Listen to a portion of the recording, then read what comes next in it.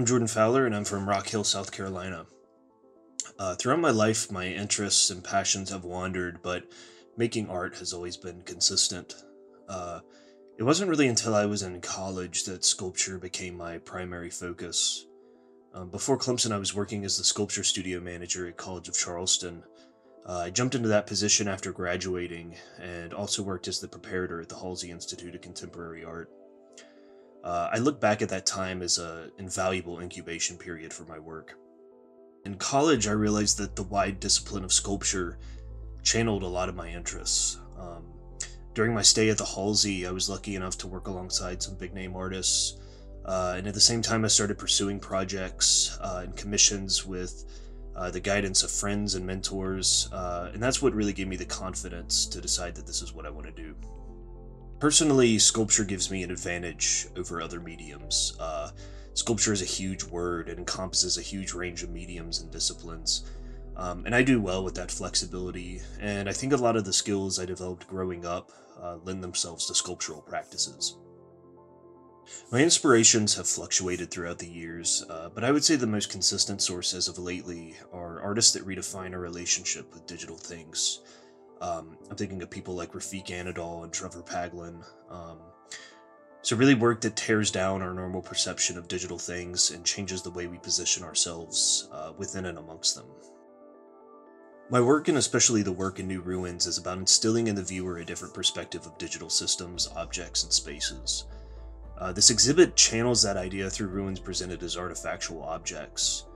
Contextually, the exhibit is designed to read as an examination of artifacts from a different time. New Ruins is very much about the residual forms of systems. I'm heavily formed by the baggage that materials carry, and I like to imagine ways that they can self-organize. This is one of the reasons I'm so drawn to ruins in the first place. I use the existing context of objects and collide them with situations that stimulate new forms. New Ruins in particular incorporates digital forms into this process.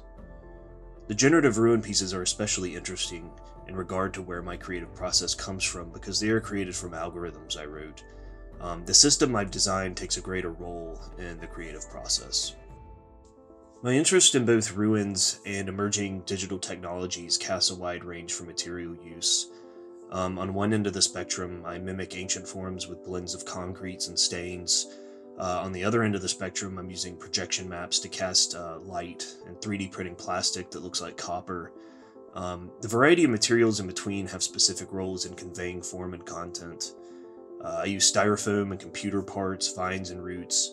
All these materials have specific connections to the environment and our society, and have forms that can communicate their condition in the context of a ruin.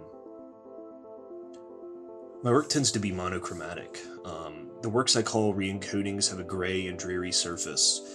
In a way it conveys age and abandonment, but also shows an interesting contrast to the colorful animation of projection mapped light.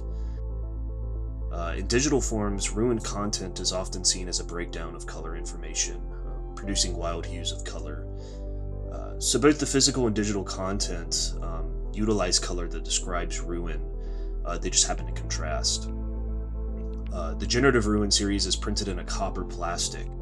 I use copper for its relationship to copper in computing, but also as a foil to critique the utopian grandeur of romanticized depictions of ruins.